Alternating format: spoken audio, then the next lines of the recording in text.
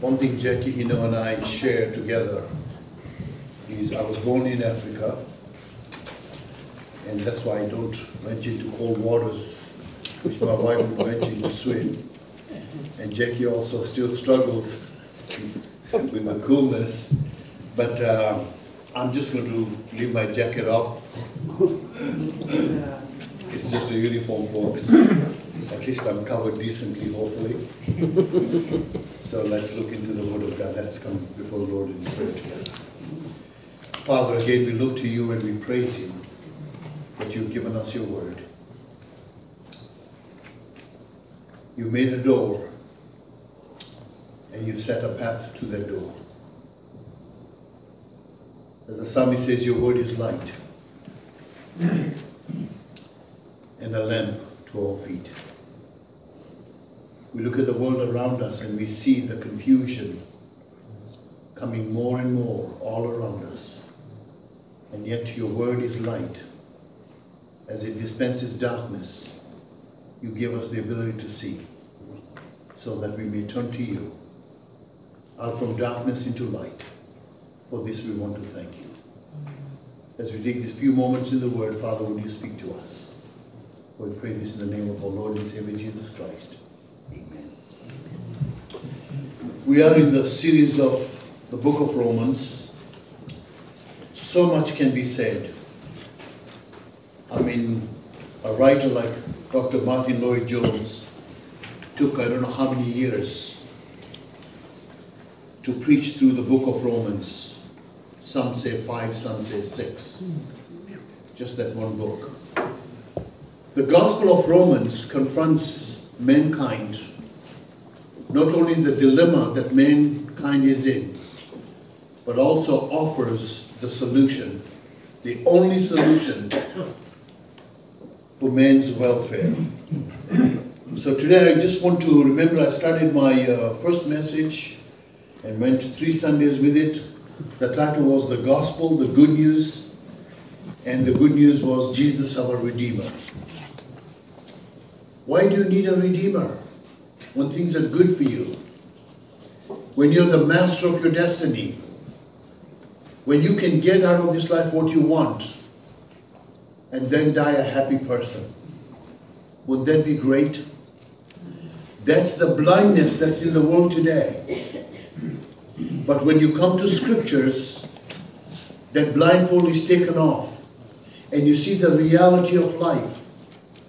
Can you imagine how many years ago it was when Paul would pen this book to the Romans, to the Christians, to you and to me?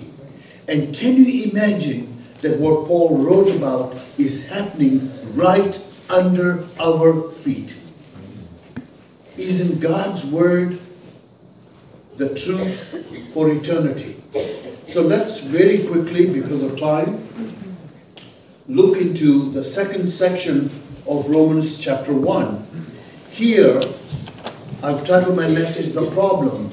And what is the problem? Human depravity.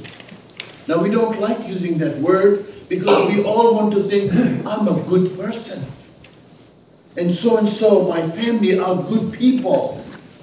But the Bible has got a different estimation. And that estimation has to be dealt with according to God's word.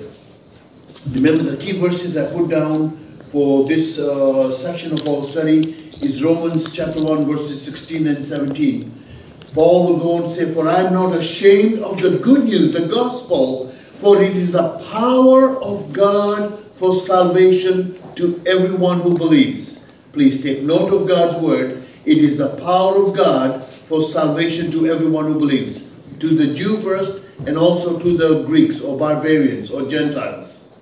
Verse 17. For in it the righteousness of God is revealed from faith, for faith, as it is written, the righteous shall live by faith. And then I go to Romans chapter 8, verse 1. There is therefore now no condemnation for those who are in Christ Jesus. What powerful words if you just let the Holy Spirit melt these words in your mind and in your heart. So how do we begin this section? This section is a hard section.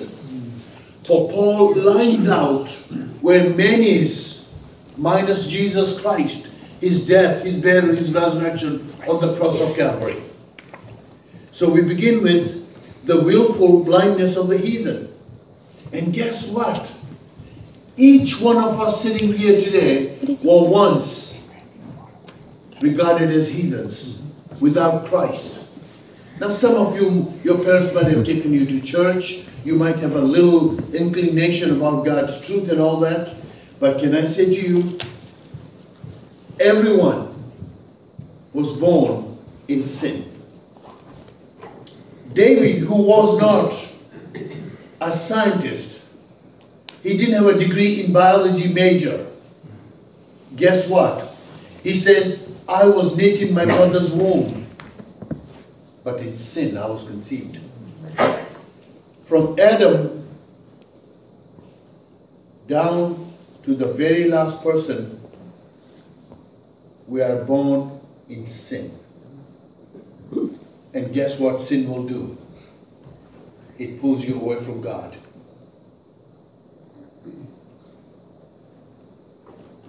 So what is Paul trying to say to us? Well, he talks about the willful blindness of the heathen. Chapter 1, verses 19 to 20. It's funny, before I really gave my heart to the Lord, the Bible was so confusing. It made no sense. My mother would read to us scriptures, or she'd take Bible stories. I loved the stories, but it made no sense to me. But then when I became a believer, God pulled the masks off. Yeah, amen. God pulled the blindness off. And I could see who I really am. So here Paul outlines. You see, you may think, well, you know, people, Pastor, it's not fair because people in these distant lanes have no idea, do not understand about Christ and about God. Can I say to you, I was born in Africa. I went in the dark villages of Africa. And even there, an African man had a knowledge that there is a power that's above him. Amen. That always baffled me. You go in the most remote areas of India, the person has a conscience that there is a power that is above him. Though it is distorted because of sin, but yet man has an inclination towards something we call God. How does that happen? Well, if you believe in evolution, that you're just a monkey that just evolved, then there is no God. Then you are just being perfected by the process of evolution. But I'll tell you, even that falls very short when you look at mankind. Because the more enlightened we become, the better we should be. But yet, what do you find? In the evolutionary mold, the more man knows, the more vicious he becomes. So it just breaks down. And then you come to the idea of creation. God created us. And the Bible says He created us in His image. There is something God imparted in mankind that has got to come back to God. So, we begin with God's witness is unmistakable. Romans chapter 1, verse 18 and 19. He says, for the wrath of God is revealed from heaven against all ungodliness and unrighteousness of men, who by their unrighteousness suppress the truth. For what can be known about God is plain to them, because God has shown it to them. Each person has some knowledge of God. We all originate from one couple. Whether you like it or not, I'm related to you and you're related to me. Whether I say I've got a better 10 than you, it doesn't matter. I'm related to you, you're related to me. Because according to the Bible, there was only one male, one female that God created. And we have all originated from that. So here, in in Genesis 10, you can read this. I will let you go to Genesis 10 yourself, but let me just read one verse. Acts chapter 17, verse 26. The Bible says, and he made from one man every nation of mankind to live on all the face of the earth, having determined allotted periods and the boundaries of the dwelling place.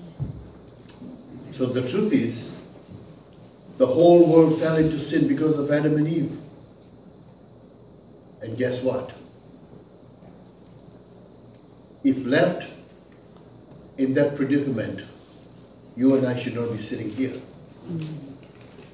Because right in the Garden of Eden, we were condemned. God's witness is unmistakable. And that's why Paul was able to write, for the wrath of God is revealed from heaven against all ungodliness and unrighteousness of men. And you see how even truth is being suppressed.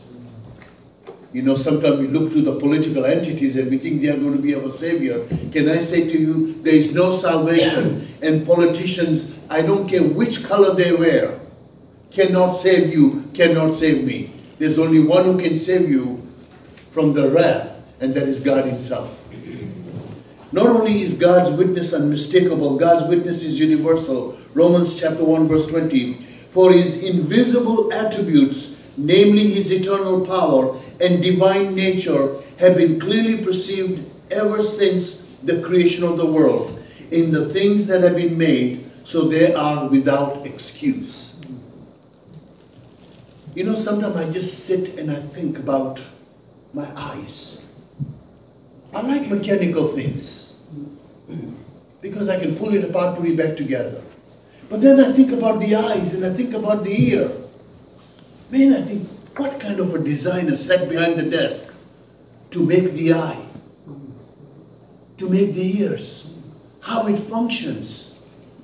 One of the men I really love, the best neurosurgeon United States has ever produced, was Dr. Ben Carson. And by the way, he's a Christian. Yeah. Amen. You know, there has not been another neurosurgeon with the ability that God has given this one man. And he's a believer because through it he found God's creative act and enabled him to save so many lives. So in Romans 1, chapter 1, verse 20, Paul writes, for his invisible attributes, namely his eternal power and divine nature, have been clearly perceived ever since the creation of the world in the things that have been made, so they are without excuse. Now you know what? God's invisible attributes, we all are exposed to it. I sit down and I think, that tree in my yard was full of green leaves. And it created just a level of beauty and shade that there was sometime during this summer that shade was wonderful. And then now comes the season, the change of season. And the colors. I just told my wife yesterday, the sun shining through that maple tree behind the kitchen there, the leaves were golden. It's almost like somebody went and took gold paint and painted all those leaves. And then as soon as it has had this beautiful color, it'll fall. And the tree's going to go to sleep. Which man can create that? Which entity could create that? But God did it. And that is his witness to you and me. His witness is universal. Every man in Africa, in India, in Europe, you name it, are exposed to it. And all men are exposed by it. You know how we are exposed by it? We try to change nature. How successful have we been? I laughed at one of the leaders of the United States of America. He said, we are going to take control of the hurricanes that come through. And we are going to manage it. Guess what? To date, the failure rate has been 100%. All they do is pick up after. Because you see, when God unleashes his power, no man can stand to it. We are exposed to it. All men are exposed to it. That's why I read Psalms 19. You see in Psalms 19 that David would sit back and write, the heavens declare the glory of God, and the sky above proclaims his handiwork. Day to day pours out speech, and night to night reveals knowledge. There is no speech, nor are there words whose voice is not heard. Their voice goes out through all the earth, and the words to the ends of the earth. In them he has set a tent for the sun. We see the willful blindness of the heathen. We see the wicked beliefs of the heathen. First, we see the inflation of men's own godless imagination. And folks, we got children in this sanctuary, and I could reveal to you so much of the godless things that are happening all around us. Romans chapter 1 verse 21, for although they knew God, they did not honor him as God or give thanks to him, but they became futile in their thinking, and in their foolish heart were darkened. The moment your thinking is obscured, it affects your heart. You see, man has become consciously irreligious. There is a further moving away from God as maker. There's an advertisement I get on my internet all the time that this man has come. You see, first we had Darwin, who said man just evolved. Well, time and time again, it has caught up in their throats, and they don't even know how to throw it out. And now has come Darwin number 2. Another man has come up and said, he has the solution for the world. And there are people who testify and say, at last there's somebody who's come up with the solution for the world. I'm saying, then why don't you unleash it and see where it goes? They keep talking about it, but they cannot do anything about it. So, they knew God, but they did not honor him as God or give thanks to him. But they became futile in their thinking, and their foolish hearts were darkened. Man has become consciously irreligious. Look at first part of verse 21. For they knew God, they did not honor him. You see, human science and philosophy make belief in God unnecessary. Do you realize that? When the scientists discovered the genetic code, you know what they ended up in the conclusion? One British geneticist said, now we can create man. They've tried. All that is helping them is silicone rubber and few parts of computerized machinery.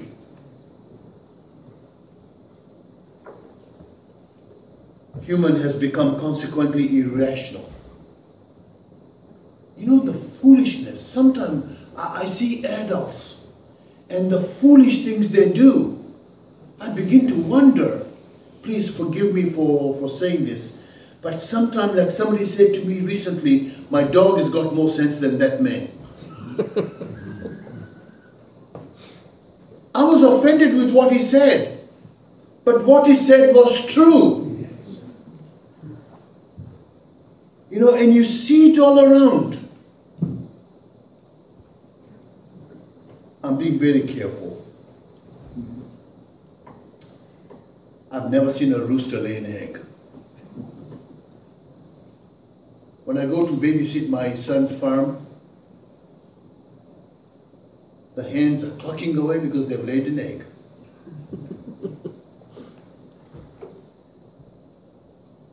You see, the foolishness of man has been so pervasive in our society. Man has become consequently irrational. The man who has, you see, man has dethroned God from his intellect and become conceited and stupid or unintelligent and foolish. You see, we have the field of molecular biology, unfolding the basic genetic patterns that shape every living thing on earth. So some scientists believe that they can create life, so therefore it eradicates the belief in God. Can I say to you, if it was possible to eradicate belief in God, you would have the power to destroy the world completely. And nobody has got the power to destroy the world Only God does. You say, but Pastor, what about the nuclear bombs and all that? Can I say to you, those are little toys. Only when God says, it is finished, it will be finished. So on whose side should you and I be leaning on? The influence of man's own godless imagination. Then we see the influence of man's own graven images. Remember when they made the Titanic? Titanic was never supposed to sink. It was the mothership of all time. What did it take to sink the Titanic, people? Frozen water. Frozen water. You see, the influence of men's own graven images. The idol is conceived by the men. So listen to what the word says in Romans chapter 1, verses 22 and 23. Claiming to be wise, they became fools, and exchanged the glory of the immortal God for images resembling mortal men and birds and animals and creeping things. Worldly wisdom leads one to be, forgive me the word, but it's a true word, moron. Fools. The fool has said in his heart, there is no God. So you see what has happened. I've related this story just because of time. I'm going to make it very quick. I was young, got the first time to travel, go to Belgium for a Christian conference, and there was an opportunity to board a ship and go to India. And I want to go to India because that's where my father and grandfather came from. So I was so eager to go there, and I am rushing to sign up my name so I can work on the boat and find my way to India. And somebody stops me and said, young man, do you know that if you go to India, you better be prepared. There are so many idols, and behind those idols, they're demonic powers. Well, having grown in Africa and having been involved in a little bit of witchcraft and all that, that was enough to say, no, I better rethink that. I cannot remember the man's face, I just remember his words. And that turned me around not going to India on the free ride. See, I wanted the free ride. God knew my heart. So can I say to you, you see, worldly wisdom leads one to be fool. And you know what is even said, and I say this without blinking an eye, sometimes we as Christians have become fools. And I'll tell you how we become fools. We said, well, I'm going to serve God this way, so that I can keep my goodies and still serve God, and then justify in my mind, I'm all right. You see, the problem with the Christian life is God sets the way. You say, but doesn't He call me to serve Him? Yes. He sets the premise of how you're going to serve Him. And that's how you're going to live for Him. You don't set up your own premise. And many a times I find that we have made our own little idol. We want our God that fits in our back pocket. So what I want from God, I can get it. But then what I want for my own life, I can do it. You see, He sets the rules. And folks, one of the things that I struggled in my Christian walk was, I wanted to set my own rules and still have a Christian walk. It never worked. In fact, it led me to great despair and lot of pain. So enough said, the influence of man's own graven images. The man is deceived by an idol. Verses 24. Therefore God gave them up to the lusts of their hearts, to impurity, to dishonoring of their bodies among themselves. Look around us, people. What's happening? And that's what this man was discussing with me when he said to me, my God, my dog has got more sense than human beings. And I had to agree what he said.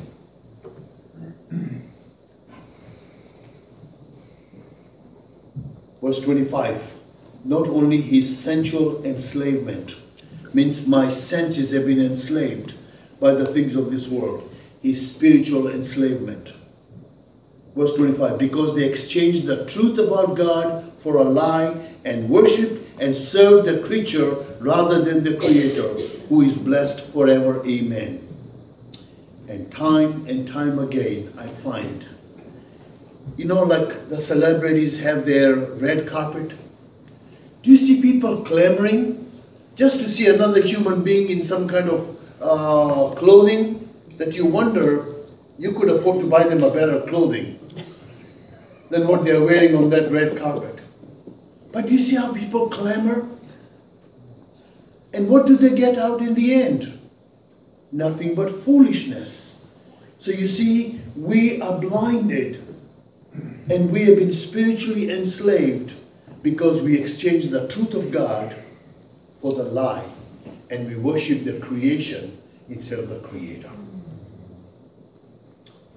There is no one entity in the world like Asians from Asia and India that worship. Do you know how many gods there are in India? Over 3,000. Boy, talk of variety. Talk of choice. What does Christianity offer you?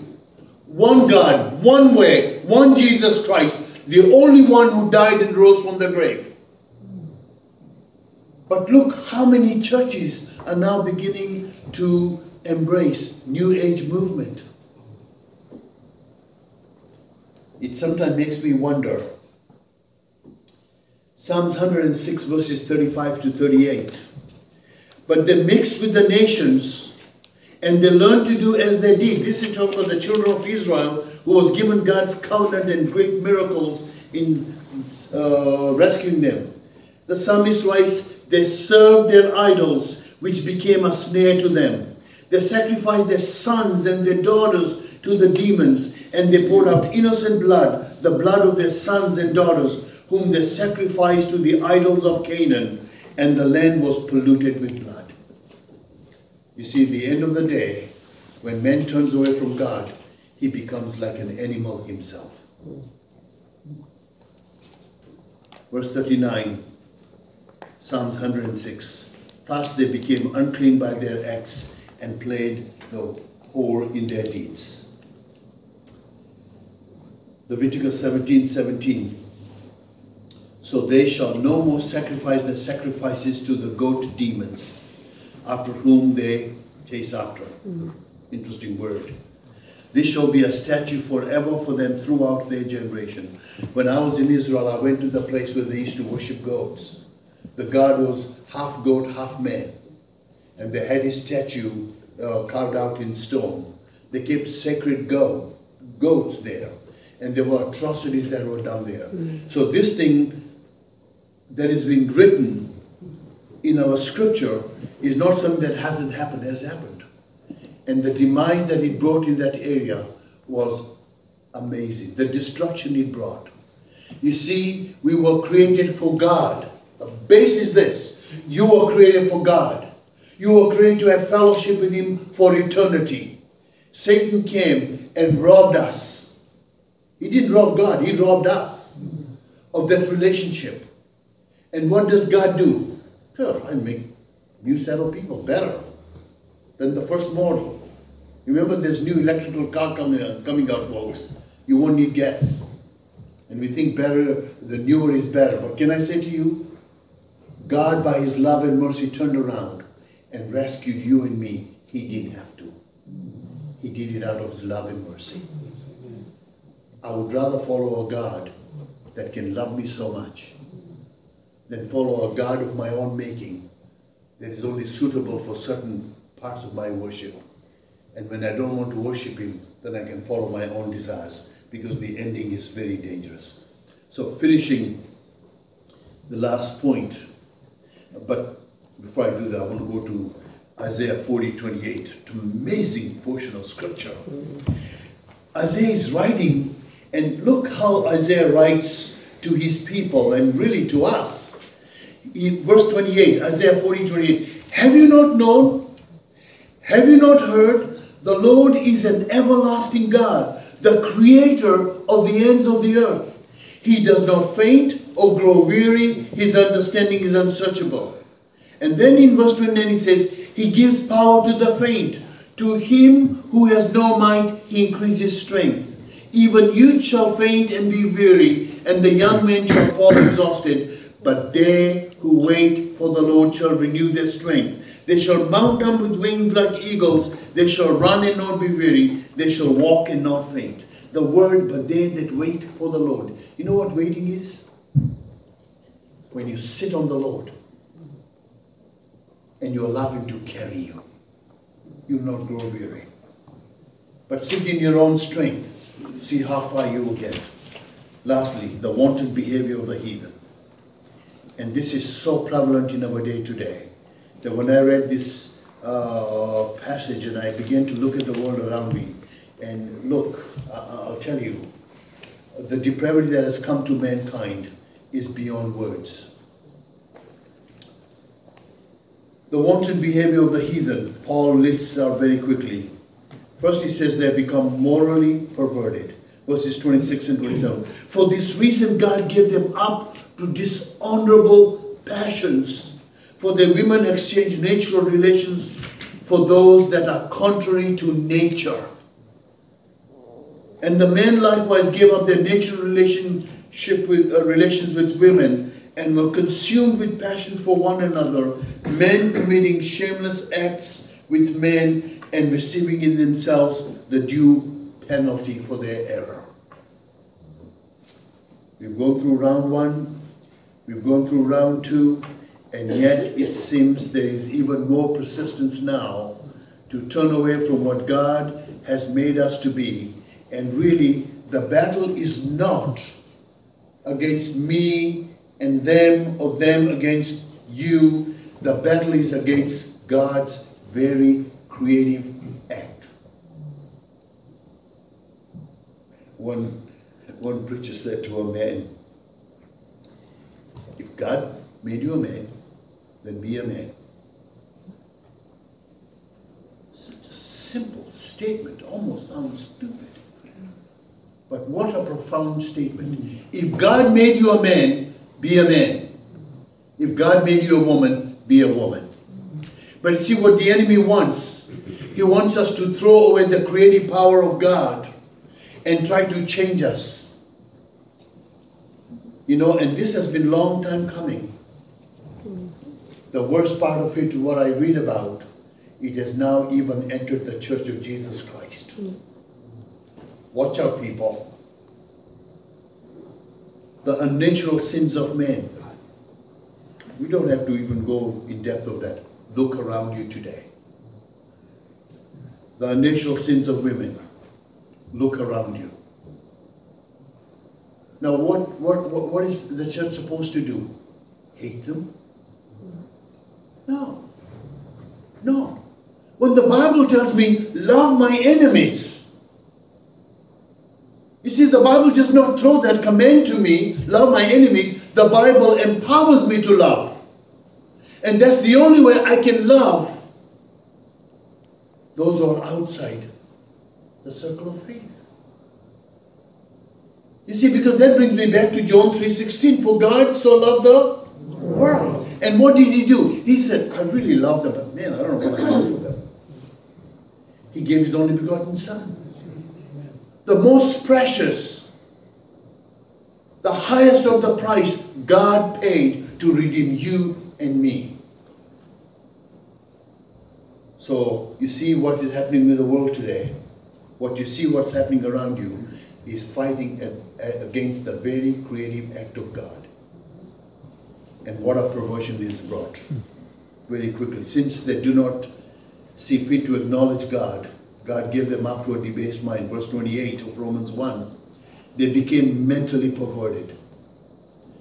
In fact, if you talk to psychologists and psychiatrists, they said that now they're dealing with an epidemic of mental issues. And you know where it's beginning? It's beginning with our children. And it's going to adults. Where did it begin? And since they did not see fit to acknowledge God, God gave them up to a debased mind to do what ought not to be done. They were filled with all manner of unrighteousness, evil, covetousness, malice. They are full of envy, murder, strife, deceit, maliciousness. They are gossips, slanderers, hater of God, insolent, haughty, boastful, inventors of evil, disobedient to parents, foolish, faithless, heartless, ruthless. And then he ends with this verse. Though they know God's righteous decree, and that those who practice certain things deserve to die, that not only do them, but give approval to those who practice them. The cause of wrong thinking will always lead to perversion of the heart and mind and spirit. But then there's consequences of the wrong thinking. Debased human character. Debased human character.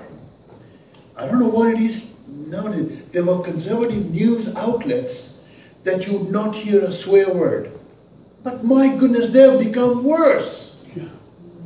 You know, I cannot in good stead sit with my son or my daughter or my grandchildren and listen to news anymore. And this was the conservative news thing. You wonder what's happened to mankind, what's happened to human being. Debased human character. Debased human conduct. How we behave. Debased human conversation. I mean, I go to places and I see this beautifully attired woman. And then she opens her mouth and it's almost like, lady, did your parents forget to wash your mouth? It really destroys the beauty that that person had just by what they're saying and how they're saying it. And then debased human concepts. You see, when God is removed out of your life, you will look at another human being in a very different way. Debased human concepts, and then debased human companionship. You will not follow God's way of having a companionship that brings honor to Him. You will find a companionship of your suiting, the one that will fall in the line of your thinking. Isn't it amazing, the world we are living in? It is pervasive throughout our land. People, when I meet African brethren, they said, what is happening to the Western world? Because you see, they consider Canada and US to be a Christian country. And what do you say? The moment you and I walk away from God, the Maker, we become worse than the animals on this earth. So what's the solution? Well, see how Paul is going to bring this issue to the forefront to help us understand and work and destroy the power of human depravity. And you know what? You want to see the level of human depravity? Go to our jail systems. We think by incarcerating few people and restricting them from going out to the outside world, that they'll come out reformed. People are coming out from our jails 20, 30 years later, and they're still just as vicious and wild as they ever were. There is nothing can change the heart of men except Jesus Christ and His shed blood on Calvary's cross. And the moment the church compromises on that message, you've already lost your way. Then it is your church, it is not Christ's church. Because Christ's church has been purchased by His blood. And He's the only one who can take the depravity that's in your heart, in my heart. He's the only one who can refine my heart from that depravity. I have no power in myself to remove that depravity. Because in sin I was born. That's very clear from what the psalmist says. I have no power over sin, which will eventually lead me to death, separated from God for eternity. The only way I can deal with this depravity is Jesus Christ and Christ alone. And that's why He had to come in the human flesh, go on Calvary's cross, die for your sin, die for my sin, and then bring us back to the Father. And whom He saves, you know what's the amazing thing?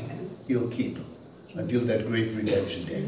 Praise God that human depravity is seen all around, but the one who can break the depravity is Jesus Christ our Lord. So why don't we worship Him? Why don't we live for Him? Why don't we strive every day to live more and more for Him and Him alone until the day He comes to claim us. Praise God.